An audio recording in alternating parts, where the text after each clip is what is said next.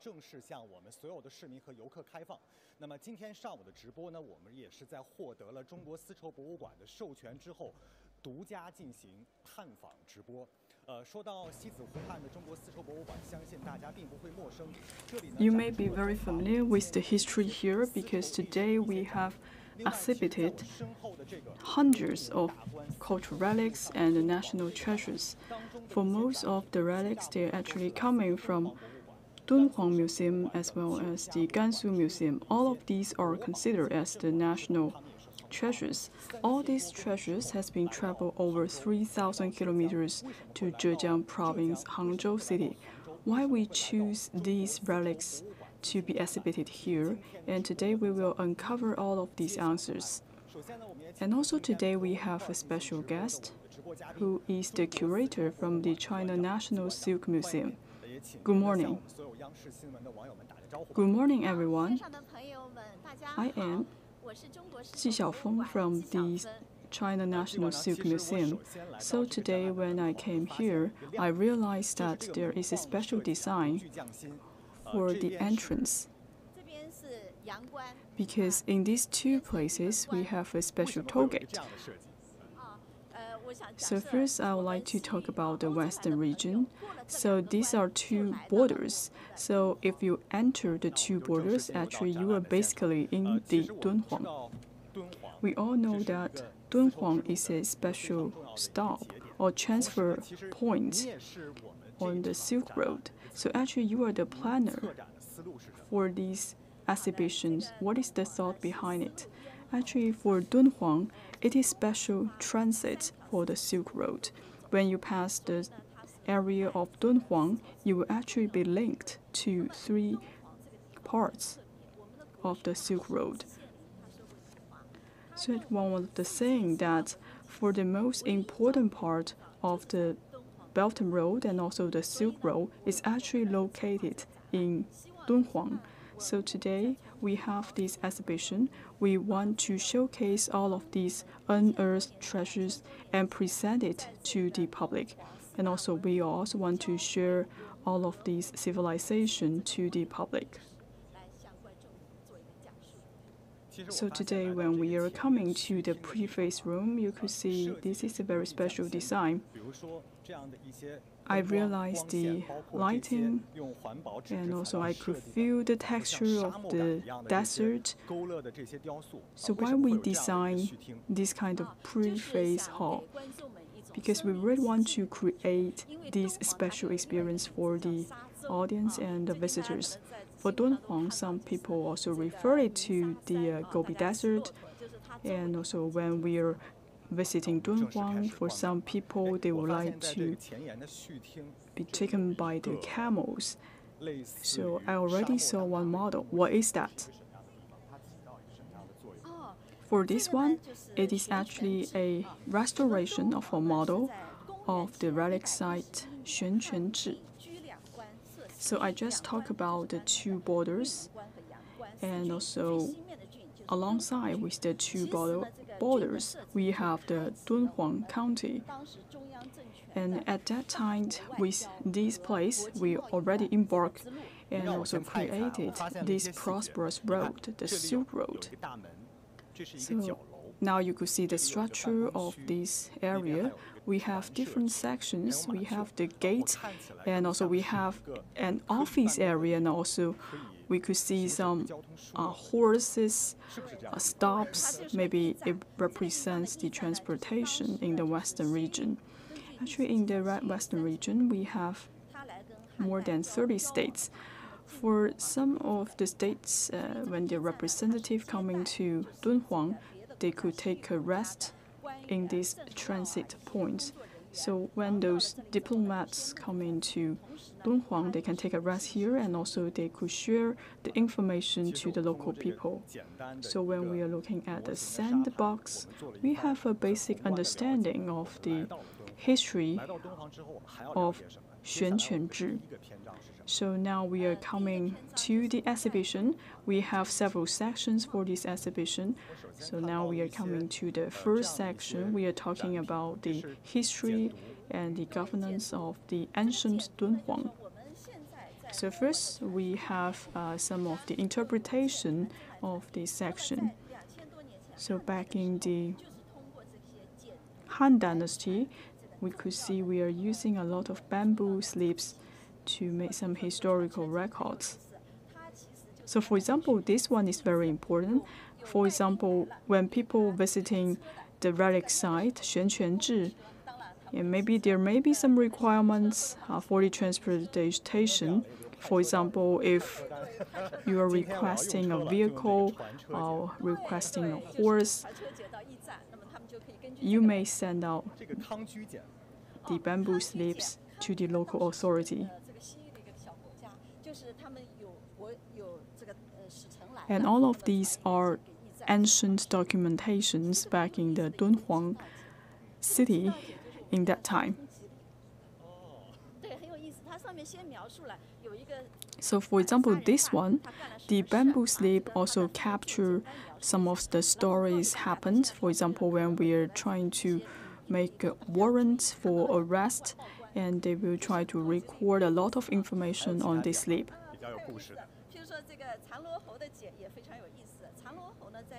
And also I would like to introduce with you about this Chang'an-Tianshan bamboo slip.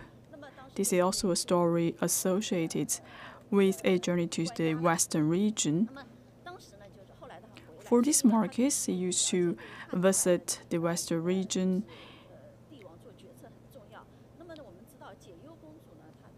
And at that time, one of the princesses for Dunhuang married to another king of the state. And for the Emperor Wu of Han Dynasty, he sent out a special envoy to the western regions to learn the situation of the princess. So in this bamboo slip, it captures all the stories and the history, and also captures some of the challenges met by the princess who have been married to another kingdom. Well, this one I'm quite interested. It looks like a weapon. So this one looks like a straw, and we refer to this one as the torch of the Han Dynasty. So when we are having all of these torch, we can light up all of these straw, and we are able to see the smoke, and we are able to make a judgment to see how far away of the enemies. Now we are looking at another weapon. This is a copper crossbow. It is also a very important military weapon. We also make an animation to show how it works. And also we are seeing some of the arrowhead of that crossbow. All of these are unearthed relics. So now you could see the wisdom of our ancestors. Now I'm looking at a portrait brick. So in this portrait brick, you could see one of the soldiers. So he is riding the horses, and also he is using this crossbow machine to shoot the enemies. You could get the general picture of the war happening back in that time. So this is the history, and also it captured the Captain Li Guang for his battlefield image. Now I'm looking at a very delicate figurine. So this is a figurine that has been carried by a cow. I think this is quite luscious, right? Yes, because back in that time, people used horses to fight a war. So for the general public transportation, we are using cow to lead the carriage. And this part is very important in the farming industry. Now I'm looking at another portrait brick. I can see two animals are here. So for this portrait brick, it also captures some of the portraits especially the livelihood of the local people. So for Dunhuang, it's quite suitable for farming. So for the Emperor Wu of Han Dynasty, he has made a lot of instructions to cultivate the land.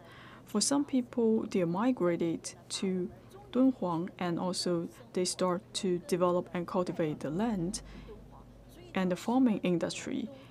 So back in that time, the crop production accounts for 1/3 of the national output. Now I'm looking at a farming tool. What is that? This is a tool to capture the lambs. Because for the soldiers, when they're staying in the border, from time to time, they would like to improve their lives. They will set up some of the traps and trying to capture ships. And so for these two, it is the first time to be exhibited in Zhejiang Province. Now we are seeing another replica. So this is the amber, and it is not produced locally. It has been introduced to Dunhuang from the western region, and this is a very beautiful decoration back in the old days. So from all these artifacts and figurines, we could see we have very prosperous economic and trade exchanges. So what is the currency we are using in the era of Dunhuang? I know that we may have some like golden coins, like silvers. So what is the currency back then? Back in the ancient times, we have our own currency, and for different countries, they have different currencies. But back in the old times, all this currency cannot be circulated, and then for our ancestors, they would like to exchange materials with silk. So silk carry a very significant meaning because it could also be used as a currency. Maybe you could give us a metaphor, for example, how many silk we could use for an exchange of other materials. So this is a table showing the exchange rate. So for example, we use 1 piece of silk, we could change a cow. So I think today we are coming to the China National Silk Museum, and maybe we are receiving a lot of silk from like different museums. So how we preserve all of these silk relics? I would say our museum, the China National Silk Museum, is leading the industry for restore a lot of the silk materials. Just look at this one. So this one is a streamer made from the figured silk fabrics. So this one is coming from the Gansu Museum, as we are seeing a lot of silk fabrics in Gansu Province, and also we send our staff to stations in the Gansu Provincial Museum and try to fix all of those silk fabrics. So this one is actually coming back home, and we are trying to restore these silk fabrics, and then we exhibit this piece of art in the National Museum.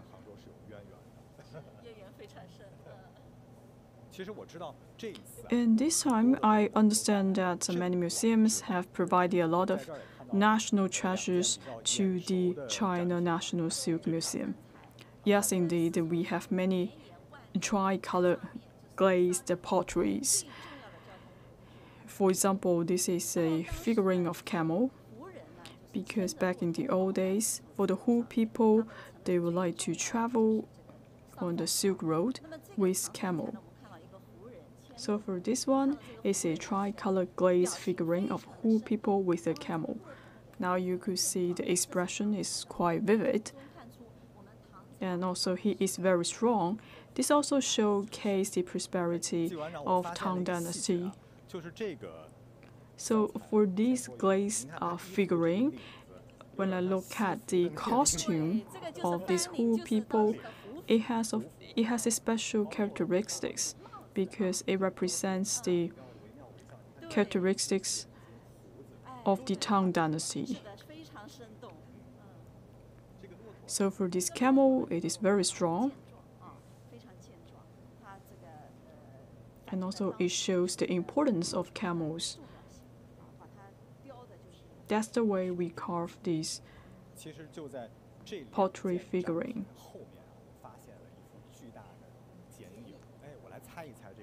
So behind this pottery figurine, I also see a very beautiful sketch. So from this sketch, I could see a lot of people here, and also there are many camels. But also I see some maybe soldiers or bandits. I'm not sure. Well, this is the merchandising team. And also in this area, it seems like there is a war or the fighting between the soldiers and the bandits. So back in that time, we have a lot of fighting or conflicts between the bandits and also the merchants. So when they travel on the Silk Road, from time to time we may have these conflicts. And this is the way how we capture the story with a sketch. So maybe we start right from the beginning. So first now you could see for the merchants, they are carrying their commodities, they are approaching to the border. And then they encounter bandits. And also the bandits model themselves as the soldiers. So at the beginning for the merchants, they tried to fight the bandits, but they fell and they surrendered to the bandits. And in the end, you could see these people have to leave empty-handed because all of their commodities have been captured by the bandits. So this also shows the importance of Dunhuang County. This is a transit point, and by having soldiers stationed in this county, it could safeguard the peace and stability of this region and to make sure that we have a very prosperous Silk Road. So by having this sketch, we able to understand the history of the Silk Road. And also in this area, I see a 3D presentation of the sketch. This is also a portrait, and also we are trying to showcase a animation. This is a part of the history that we have extracted from the murals. So from this 3D presentation, you're able to see the daily livelihood of the Dunhuang people. Now we are coming to another section of this exhibition. So this is the social life of ancient Dunhuang. So now we're able to see some utensils. For example, first of all, we are seeing the shoes, and also we have children's shoes back in Han Dynasty. All of these are very important because we are getting to know that for the people living in that time, they're able to wear shoes. And also we're able to see some plantations. So what is that one? It feels like a chessboard. Well, that is for afternoon tea.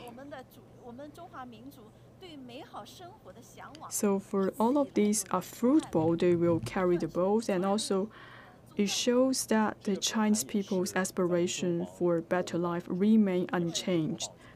So for this tray, it has been unearthed 2,000 years ago.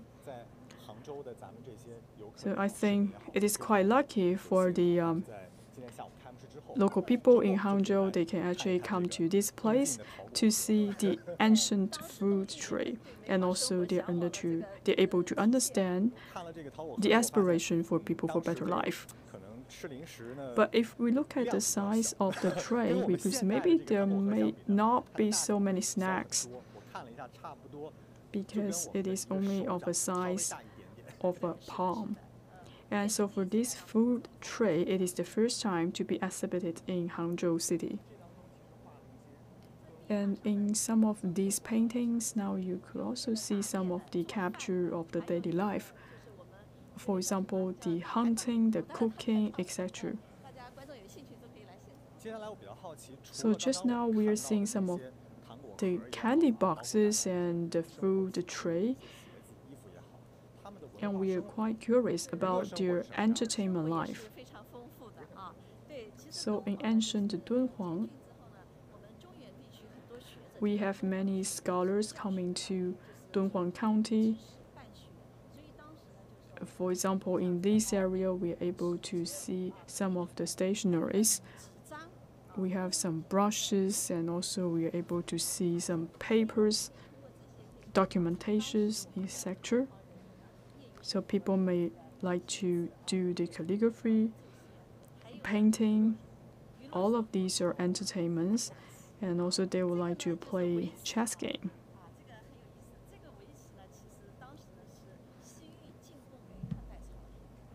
Actually, for this chess board game has been introduced from the Western region. This also enriched the daily life of Dunhuang people.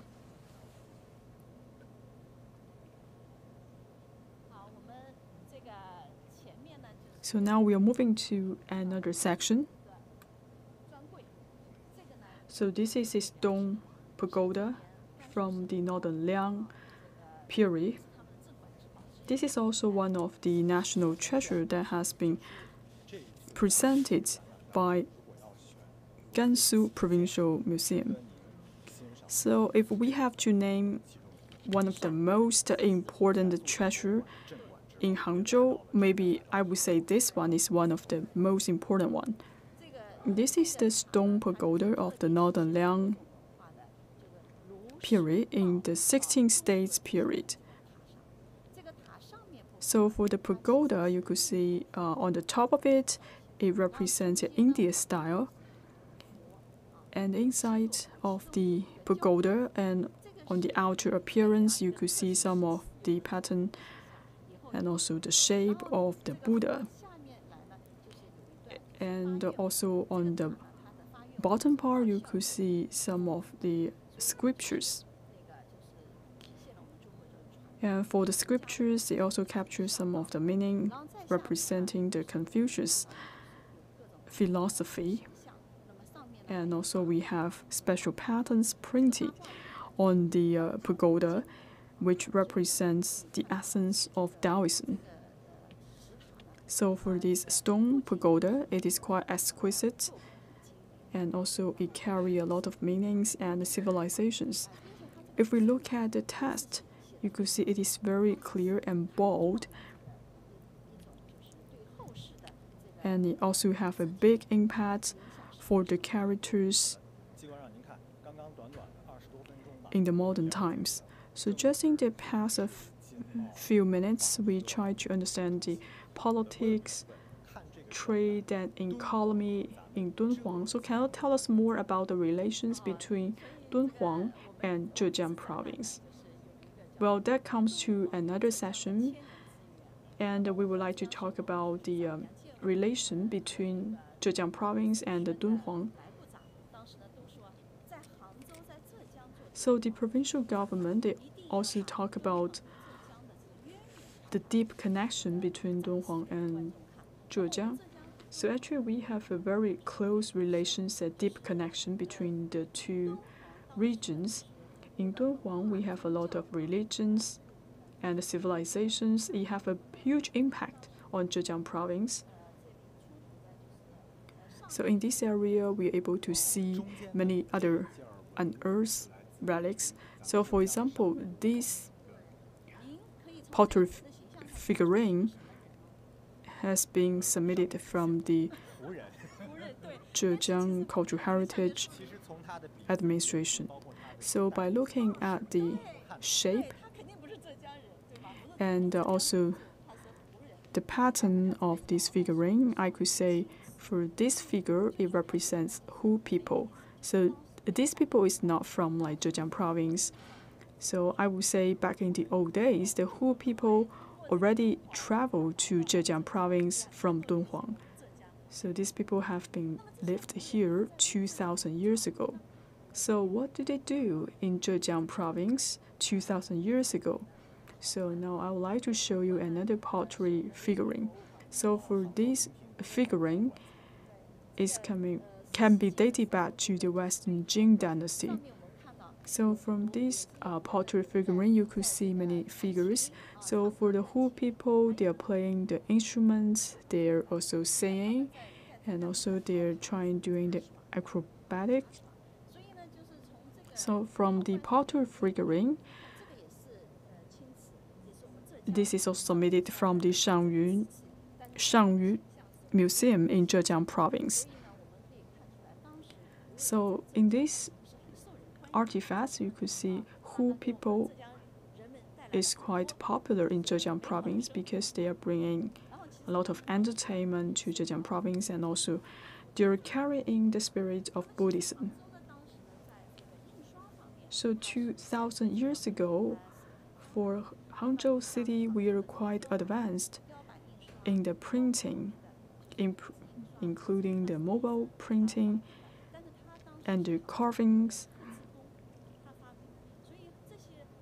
So for some of the printing techniques, we have also introduced it back to the Western region.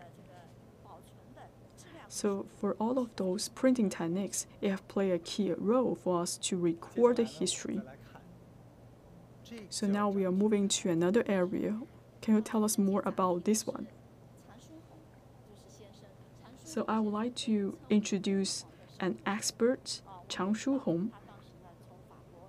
So he came to Dunhuang from France, and also he named different caves in the Mogao grottos.